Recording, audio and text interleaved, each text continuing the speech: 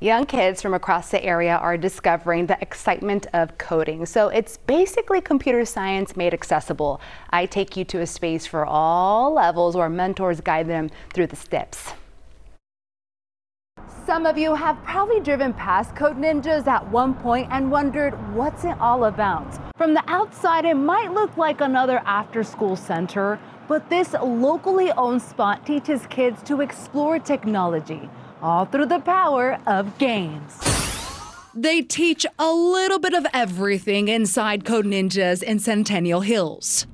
From building games, learning how to code, and life skills. It's all through a game-based curriculum that uses a 9-belt system. From white to black belt, think martial arts. The kids bang the gong when they advance to a new level.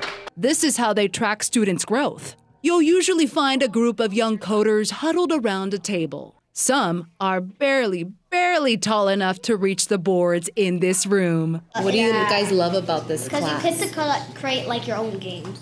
Games they also get to name. This is just practicing what they tell you. And how many games have you completed? I have completed.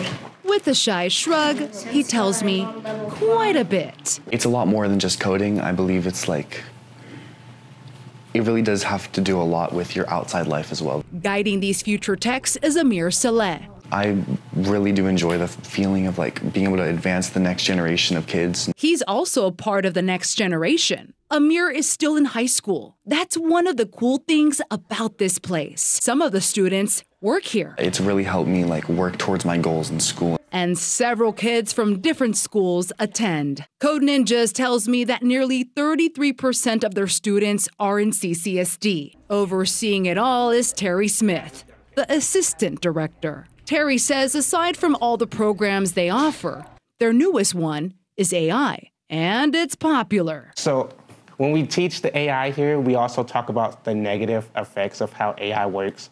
We keep it appropriate though. But he says they also show the good side of it. Like how you can make funny videos and how you can produce and edit.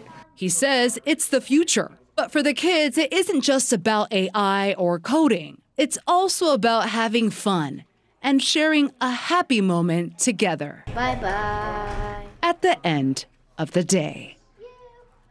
Sweet kids, there was so much fun. Now, the owner of this location used to work for CCSD and says they now offer on-site classes at some of the schools in the area. They also offer a program to get more girls involved in STEM.